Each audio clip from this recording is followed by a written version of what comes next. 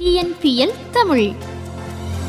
வணக்கம் அண்ணா. வணக்கம் அமைச்சரே. உங்கள் கடமை உணர்ச்சிக்கு ஒரு அளவே இல்லையா? இன்றைக்கு ஞாயிற்றுக்கிழமை நாளில் கூட வந்து விட்டீரே.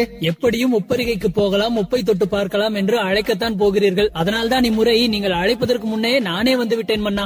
சரி, வந்து விட்டீர்கள். இன்று ஞாயிற்றுக்கிழமை நான்வெஜ் இல்லாமல் நகர்த்த முடியாது. இன்று பிஷ் பிரியாணி சாப்பிட வேண்டும் போல் இருக்கிறது. வாருங்களேன், குளத்தங்கரை வரை சென்று மீன்களை பிடித்து வரலாம். இதற்கு எதற்காக மன்னா நாம் செல்ல வேண்டும்? ஆட்களை அனுப்பிவிட்டால் வகை வகையான மீன்களை வரிசை கட்டி கொண்டு பிடித்து வரப்போகிறார்கள். எவ்வளவு நேரம் தான் அமைச்சரை சும்மாவே உட்கார்ந்து கொண்டும் உறங்கிக் கொண்டும் இருப்பது? அதனால்தான் மீன் பிடித்து வரலாம் என்று சொன்னேன். நம்முடைய தூண்டில்களில் எதிரிகள் தான் மாட்டுவதில்லை, மீன்களாவது மாட்டுகின்றனவா என்று பார்ப்போம். எல்லோரும் வாரம் முழுக்க வேலை செய்துவிட்டு இன்று ஒரு நாள் ஓய்வெடுப்பார்கள். மன்னர் வாரம் முழுக்க ஓய்வெடுத்துவிட்டு இன்று ஒரு நாளாவது வேலை செய்ய வேண்டும் என்று சொல்கிறாரே. சரி, வாருங்கள் மன்னா, போய்கொண்டே பேசலாம். சரி அமைச்சரே, மீன் பிடிப்பதற்கு தேவையான தூண்டில்கள், வலை, வடிதால் இவற்றையெல்லாம் எடுத்து வைக்க சொல்லுங்கள். அவற்றையெல்லாம் எடுத்து வைத்தாகிவிட்டது மன்னா.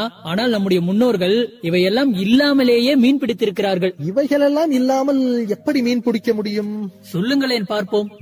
ஒருவேளை குளத்தில் இருக்கிற தண்ணீரை எல்லாம் வெளியேற்றி விட்டு மீன்களை மட்டும் பிடித்திருப்பார்களோ? நீங்கள் அன்று இருந்திருந்தால் இதைத்தான் செய்திருப்பீர்கள் மன்னா. அந்த தண்ணீரை எல்லாம் வெளியேற்றி அவற்றை நிரப்ப இன்னொரு குளமா வெட்ட முடியும். சரி, அப்படியானால் எப்படித்தான் மீன் பிடிக்க முடியும்? அது ஒரு சிறு கதை மன்னா, சங்ககால கதை. சொல்கிறேன், கேட்டுக்கொண்டே வாருங்கள். சங்க காலத்தில் முல்லைக்கு தேர் கொடுத்தானே பாரி, அவன் ஆண்ட பரம்பு மலைக்கு பாரியை பாடுவதற்கு பாணர்கள் படையெடுத்து வந்திருக்கிறார்கள். பரம்பு மலைக்கு செல்வதற்கு அடிவாரத்திலிருந்து பரம்பு வீரன் ஒருவன் பாணர்களை அழைத்து செல்வது வழக்கமாம். அப்படி ஒரு பாணர் கூட்டத்தை ஒரு வீரன் அழைத்து சென்று கொண்டிருந்திருக்கிறான். அப்போது அந்த குழுவில் இருந்த ஒரு பெண் ஒருத்தி திடீரென மயங்கி விழுந்து விட்டாள். அப்படியா? மயங்கி விட்டாளா? ஆமாம் அண்ணா. அதற்கான காரணத்தை அந்த வீரன் வினவிய போது அவர்கள் உணவில்லாத 3ஆம் நாள் பயணம் என்று சொல்லி இருந்திருக்கிறார்கள். முதலில் அவர்களின் பசியை ஆற்றுவதற்காக அவர்களை குளத்தங்கரைக்கு அழைத்து சென்று கொண்டிருந்திருக்கிறான் அந்த வீரன். குளத்தங்கரைக்கா? எதற்காக? மீன் பிடிக்கத்தான் மன்னா. ஆனால் தூண்டிலும் இல்லாமல், வளையும் இல்லாமல், எதுவும் இல்லாமல். அதுதான் எப்படி அமைச்சரே? குளத்தங்கரைக்கு சென்று அவன் இடுப்பில் செருகி இருந்த ஒரு விதையை எடுத்திருக்கிறான். அதை கல்லில் தட்டி இரண்டாக பிளந்து ஒரு பாதியை மீண்டும் இடுப்பிலேயே செருகிக் கொண்டு மீதம் இருக்கக்கூடிய பாதியை தூள் தூளாக பொடியாக செய்திருக்கிறான். அந்த பொடியை குளத்தில் அப்படியே தூவி விட்டிருக்கிறான்.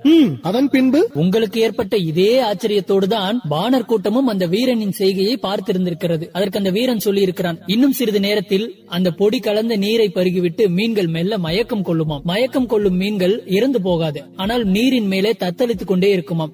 எளிதாக குளத்திற்குள் இறங்கி அந்த மீன்களை அவர்களின் தேவைக்கு ஏற்ப பிடித்துக் கொள்வார்களாம். இந்த விதை பொடியானது மீன்களுக்கும் பறவைகளுக்கும் மிகவும் பிடிக்குமாம். குளத்தில் தூவப்பட்ட இந்த விதை பொடி கலந்த நீரை மீன்கள் பருகிவிட்டு மெல்ல மெல்ல மயக்கம் கொண்டு தத்தளித்துக் கொண்டே இருக்குமாம். குளத்திற்குள் இறங்கி மயங்கிய மீன்களை எளிதாக பிடித்து விடலாம். இப்படித்தான் நம்முடைய முன்னோர்கள் சங்க காலத்தில் தூண்டில் இல்லாமல், வலை இல்லாமல் மீன் பிடித்திருந்திருக்கிறார்கள். அவர்களின் தேவைக்கேற்ப மட்டும் மயங்கிய மீன்களை எடுத்துக்கொண்டு விட்டு விடுவார்களாம். மீதம் இருக்கக்கூடிய மீன்கள் மயக்கம் தெளிந்து மீண்டும் நீருக்குள்ளேயே சென்று விடுமாம் மன்னா. என்றால் பார்த்துக் கொள்ளுங்களேன். அடே அப்பா, ஆச்சரியமாக இருக்கிறதே. அந்த விதையின் பெயர் என்ன அமைச்சரே?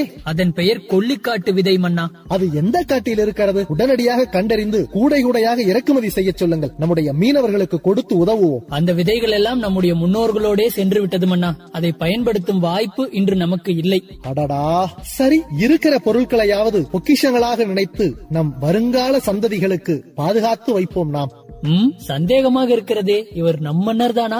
வர வர மிகவும் பொறுப்போடு பேச ஆரம்பித்து விட்டாரே. TNPL தமிழ்.